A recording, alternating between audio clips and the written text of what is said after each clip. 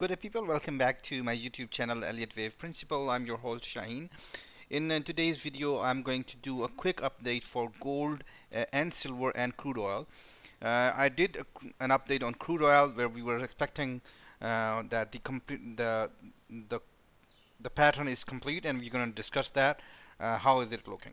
So in today's video, first we're going to look into gold and then silver, and then we look at crude oil one by one. It's going to be a short video. It's not going to be a lengthy video.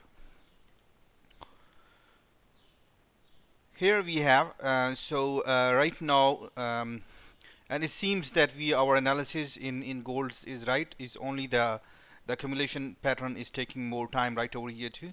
So this choppy pattern last 3 days is giving me indication that our analysis of thinking that there is a possibility we have completed a truncation or a truncated fifth wave seems right, but that needs to be confirmed because it has taken 3 days and we have not seen prices to go sharply down. So we need first and second confirmation. First confirmation that is prices needs to go beyond that point right over here.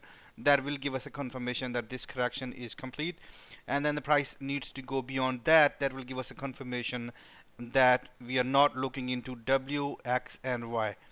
So we need to see through two things, but things are heading that way.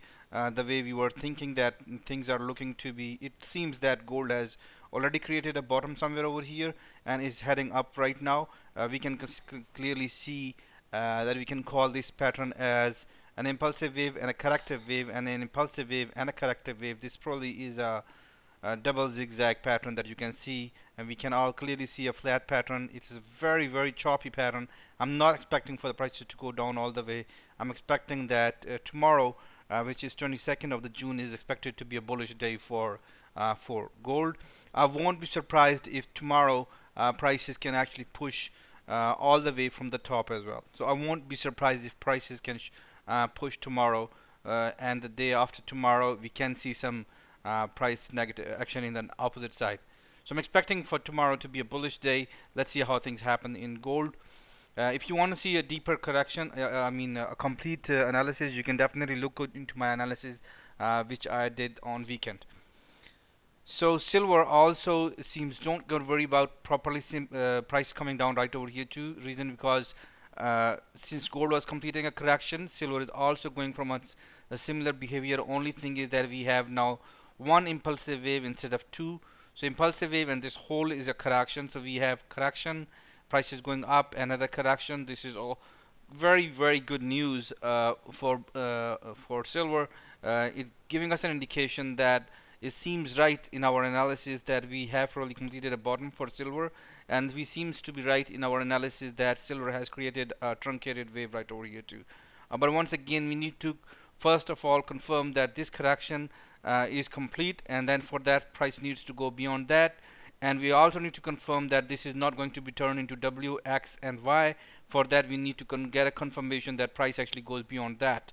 Once prices goes beyond that, we will get a confirmation. But right now things are moving in the direction of our analysis. We are bullish on gold and silver, and things are moving in that direction. I wanted to put things in perspective. Now I gave an analysis on crude oil. The pattern seems very beautiful.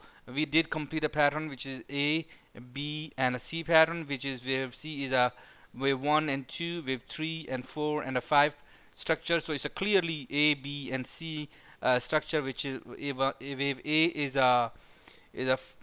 a impulsive part of the one, and then wave C is clearly divisible, so we can clearly call it as a zigzag.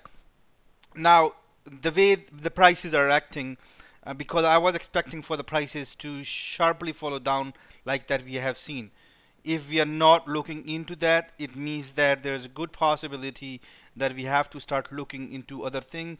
And the other thing is that there is a solid possibility that we have not completed the correction yet, this one.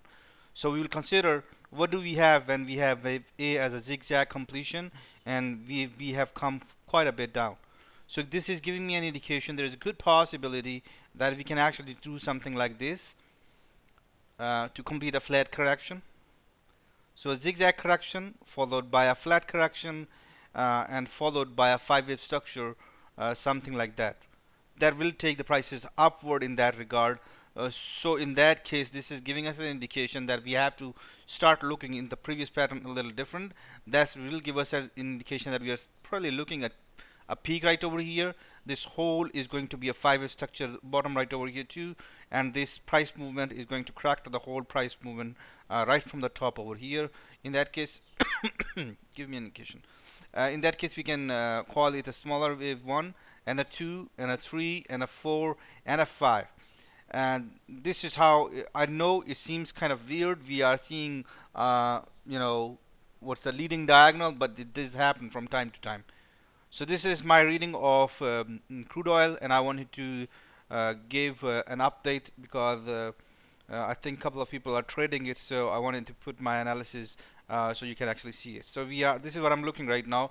Wave A is itself is a complete pattern. Wave B is going to be a complete pattern, something sort of a flat correction, and wave C is expected to be a 5-wave structure.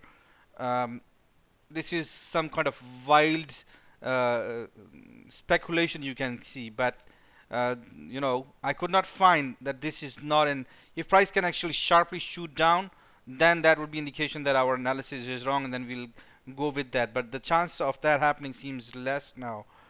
Reason is because we have clearly seen an impulsive, and there is kind of move and an impulsive, so I'm considering this as an A, B, and C within the A of a flat correction, and 3-wave structure upward and a 5-wave structure downward that would complete, and then we have a 5-wave structure going upward. So this is what I'm thinking, and once again, what is going to prove me wrong is a strong price movement beyond this 1061, such that price stays in that region. If price bounces back upward, that will be indication that we are still in doing that same pattern. So price has to follow through that and stay below it. This is an important area for 107, 106. Wish you good luck with your trading. Have a good one, and bye bye.